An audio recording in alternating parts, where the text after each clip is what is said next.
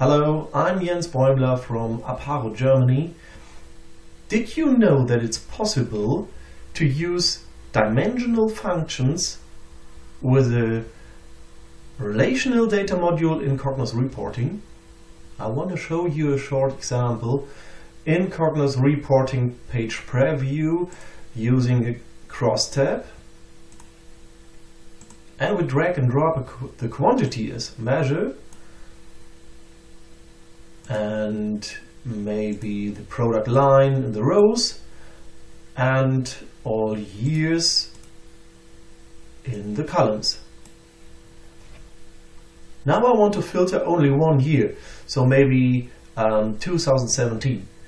Of course, it's possible to use a filter function, but it's also possible to go in the definition and add these arrow symbol, and in single brackets we type in the year that we want to show in the report. It's 2017 single brackets. So it's like a filter. We only see this single year. And now we can use a query calculation from the toolbox, and we create a calculation for the prior year.